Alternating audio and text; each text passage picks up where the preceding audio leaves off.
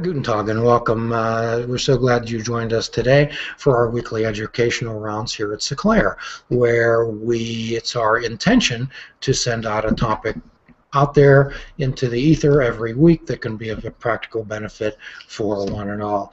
My name is Jim Ellermeyer. I'm a behavioral health therapist here at Sinclair, fortunate enough to be here. And on my left would be... My name is Sarah. I'm a student here shadowing Jim. And on my right? I'm Kayla. I'm a PA student from St. Francis University. And quite often, sometimes when I'm dealing with patients, Sarah, some folks will often say to me, well, this is the way I was raised. This is the way I was taught. You can't change your stripes. I'm stuck in a rut. This is the way it always is. Have you ever heard people say that? All the time. All the time? All the time. That sounds like an excuse, doesn't it? Yeah, it is. You bet. However, there's an exciting concept out there called neuroplasticity. Could you talk a little bit about that, Kayla? Yes. Neuroplasticity is basically the physical ability of the brain to grow and change. Mostly this applies to children, like infants and babies and stuff like that, because their brains are growing and changing so quickly. But fortunately, we have that ability to, or we maintain that ability to grow and change our brains for the rest of our lives. Right, and from my conception, from my viewpoint, that means that you can teach an old dog new tricks. And as this dog is getting older each day, that's a pretty exciting concept to me. So today what we're going to do is perhaps show you some of the neuroscience behind this and some of the practical applications that you can use yourself or entertain and mystify your friends, be the life of the party, to perhaps show how these things can be accomplished. And before we go on into the program, we're going to, what we call this particular program today is called Reshaping the Mind. Is reshaping the mind. Quite often people go to the gymnasium or the gym, or they hire personal trainers to re-sculpt their body. Do they not? Mm-hmm. You bet. They lift weights to grow stronger. Do they not? Yep. And they do repetitive type of activities in order to get themselves in a position where they would like to have others view them and have a more positive view of themselves. Would that be right, Kayla? Yeah. Okay. So tell me why we can't do that with our minds. Tell me why we cannot do that with our thoughts, feelings, and emotions. We can. It just takes a lot of concentration. It takes a lot of work, doesn't it? Yeah. Are you lazy? Yes. Have you ever been prone to procrastination, Kayla? Oh, yeah. You bet. You bet. So, however, today we'd like to show you a little bit what a little bit of investment in yourself could pay off as. So, actually what neuroplasticity is, it's reshaping brain pathways. It's having the ability to consciously change the way the brain processes. And it's certainly a new and uncharted area of science. From when we were young, Sarah, we've all written an owner's manual between our ears. Have we not? Yeah. And Kayla, perhaps you're a little better informed on technology than I am. Changing brain pathways and whether the brain processes isn't like pulling out a hard drive and replacing it. No. So, however, we begin by making small changes, small doable changes. Sarah, do you know anybody that ever smoked cigarettes? Yeah. And that becomes more of a habit, doesn't it? Yes. What do people do, Kayla, when they get up in the morning? What's the first thing they do? They reach for the cigarettes. And when they have a cup of coffee, what do they do? After they have a cup of coffee, generally, what do they do? Have their breakfast? They generally have a cigarette. Okay. And what happens when I see you haven't been around many people who smoke. So the idea is that when they pick up a telephone, what do? They grab the cigarette. You bet. There When they get into a car, what do? Grab a cigarette. You bet. After dinner, what do? Cigarette. And sometimes those things appear in their hand exactly by magic. So is there a magic brain workout, as we discussed earlier with body sculpting? We know that using your muscles makes your muscles stronger. Is that the same concept that's used in your brain? Does using your brain make you smarter? And of course, we always ask people to keep involved and doing crossword puzzles. That certainly keeps you a little sharp. But however, really and truly, all doing a whole lot of crossword puzzles, Sarah, will make you better. Will make you better at crosswords. Okay, it'll help you. It'll help you do crossword puzzles. So the idea is, what we're trying to do is there's a difference between knowledge and intelligence. There's a difference between. Do you ever watch Jeopardy? Yeah. Yeah. Do you ever watch Jeopardy? Yep. Yeah. Those people can repeat a whole lot of facts back. Can they not? Yep. And in fact involves much memorization. So, however, true intelligence is the ability to learn. True intelligence is the ability to learn. So what we're doing, Sarah, we're talking about reforming and reshaping, creating new neural pathways. Our nervous system is wired with millions of neurons that run its pathways that connect like a really complex road. So when we learn new behaviors, we make new paths. So I would think that, have you ever been lost? Have you ever driven anywhere and got lost? Yeah. Okay, so perhaps maybe the next time, Kayla, you might write down the instructions. You might write down the directions. Yeah. Okay, so after the third or fourth time of you traveling that new route, are you a little bit more familiar with it? Yes. Okay, so and again today that's what we're going to be learning about. So the more we use a certain pathway, the more efficient that neural pathway gets. Our thought or action becomes faster and requires less effort. So in order to illustrate that today, what I'm going to ask Sarah and Kayla to do is we've already came up with a sentence that we're going to use today, and that sentence is: Mindfulness is fishing without bait. mindfulness is fishing without bait. So, and you girls right-handed or left-handed? Right. Right-handed. Right-handed. So right-handed is your dominant hand, is that correct? Yes. Okay. So what I'm going to ask you to do is take the marker in your left hands and in cursive write the sentence, please. Mindfulness is fishing without bait. And this might be something that you might want to incorporate in your daily life at home. This particular type of activity shows you the focus and concentration that is necessary in order to change these neural pathways. It's very difficult to think our way into behavioral change. It's be able to think our way into, in the 12-step world, we'd call it acting right. So what we do is we take the action and effort into our lives and transfer that into changes in thoughts, feelings, actions, and behaviors.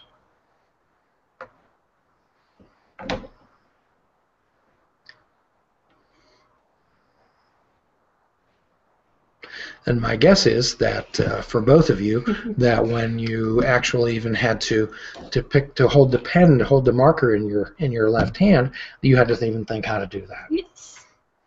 Did you have to do that, Sarah?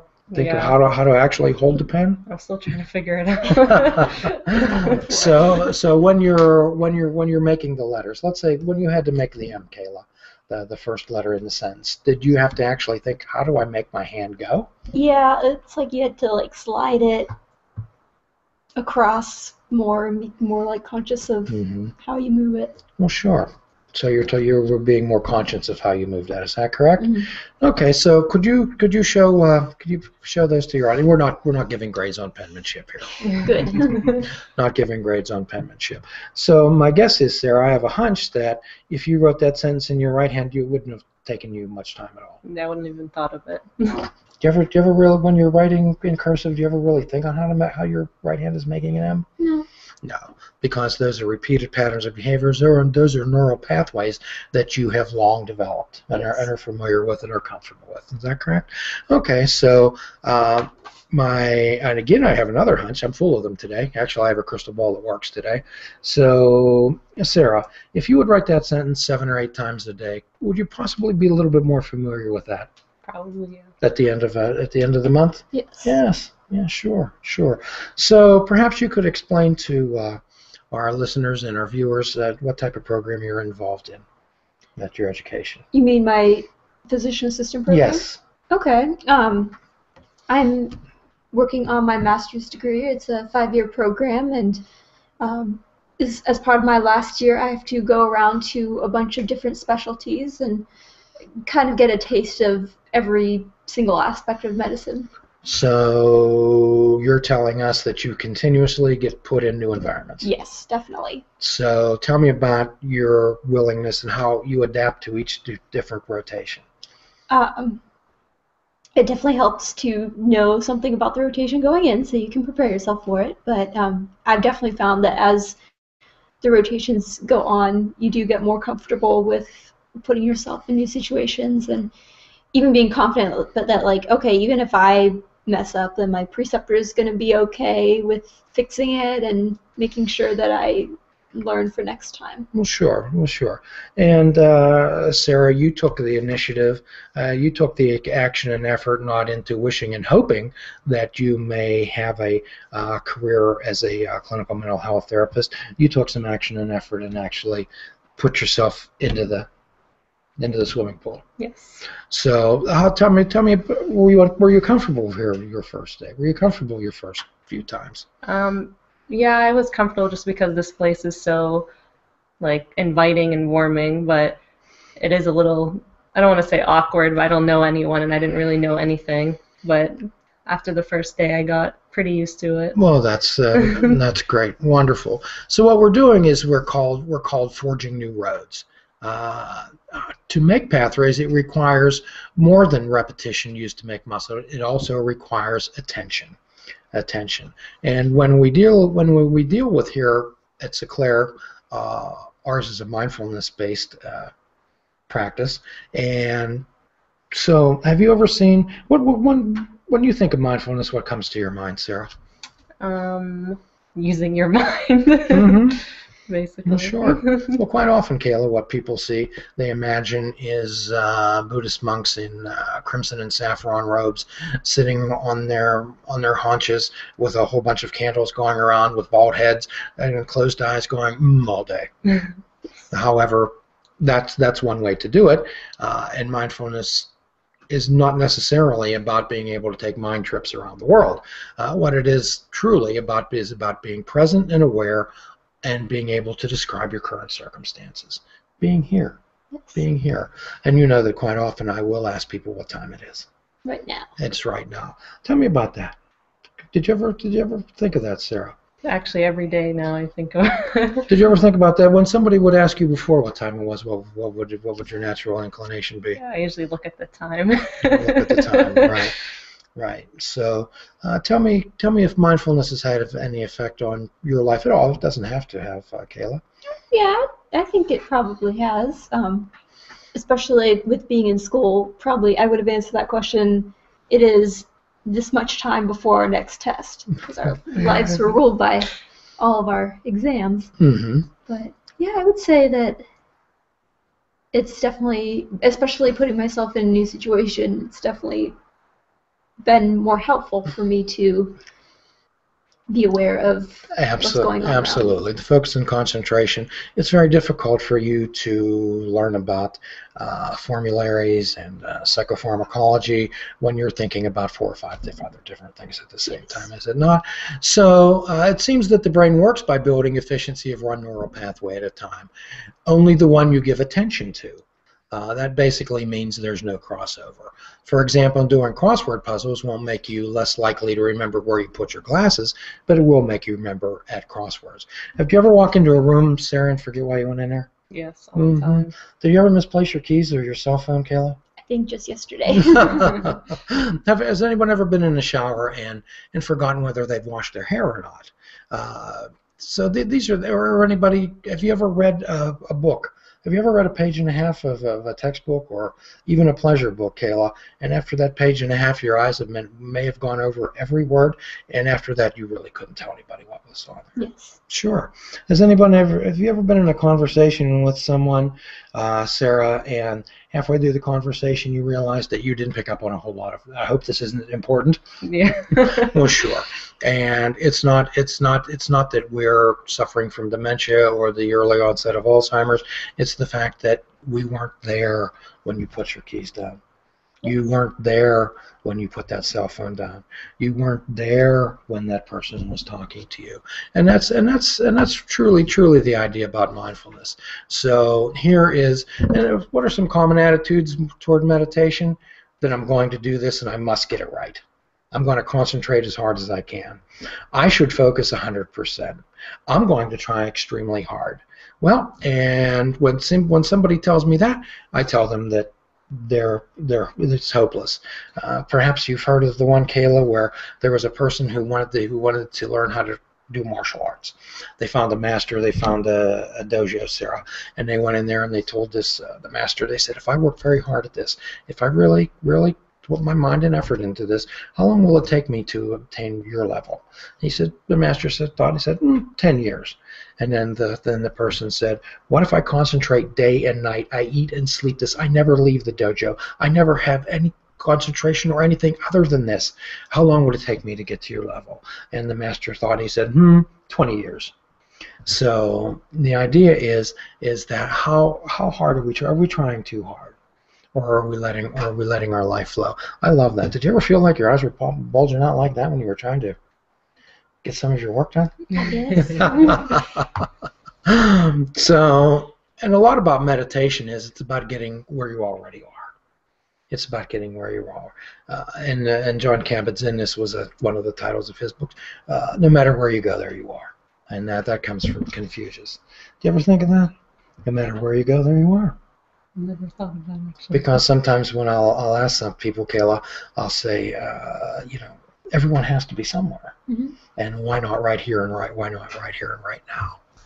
So some benefits of meditation are that your mind does get stronger and faster. It increases the connections between your brain cells, and it's purification linked to processing information quickly. Have you learned anything about this in your schooling, in your training? You mean The meditation? neuroplasticity and then the benefits of meditation. Not directly as related to the benefits of meditation, but yeah, just the neuroplasticity and how our brains develop and learning certain habits and things like that. Absolutely. So it also aids in emotional stability.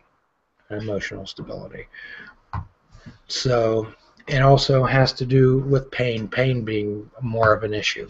So a lot of pain that we are dealing with are only really thoughts, Sarah. They're sensations.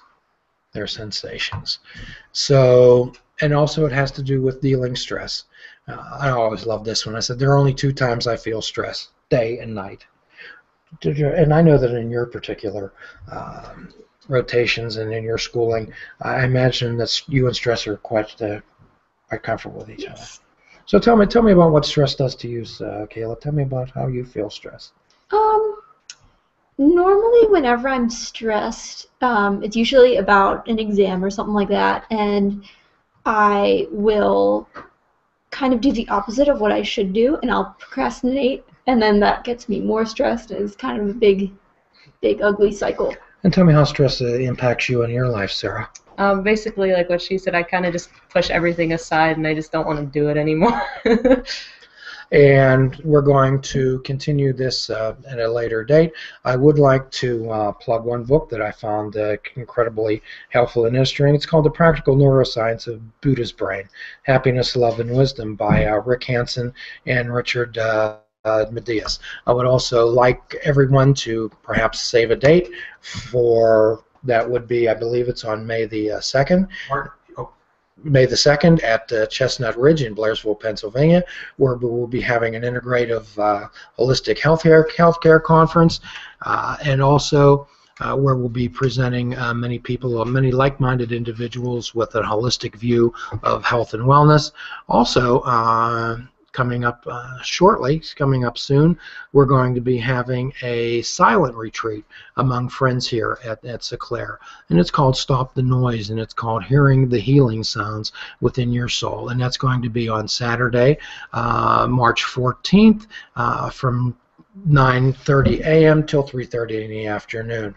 The registration information, everything will be on the Seclair website. And I'm going to ask my friend Kayla to May 1st. Oh, May 1st, excuse me, May 1st. I was only one day off. What time is it? Well, it's right now. So now I'll ask Miss Kayla to take us out. Okay, to continue the conversation, please like us on Facebook, plus us on Google+, or follow us on Twitter under Seclair Life, and keep an eye on any of these for our next live recording, Mondays around noon, to ask your own questions. You can also find this and other grand rounds on youtube.com/SeclairVideo, and find audio versions on iTunes, Stitcher, Spreaker, and iHeartRadio. And please visit www.seclair.com for more about us and other articles on our great blog. And please stay tuned each Monday as we're going to be highlighting various presenters and speakers and presenters at our conference, Sarah, and on May the 1st at Chestnut Ridge in Blairsville, Pennsylvania. Many interesting people and perhaps some alternative ways of health and wellness. So until then, our free prescription is fruits, nuts, and vegetables. Perhaps unplug your TV, take up fishing, and for a truly mindful experience, what do? We fish without. We fish without. Do we not? So I imagine I see I have a lot more work to do with you too. So take care, and until the next time, your assignment is to be good to yourself.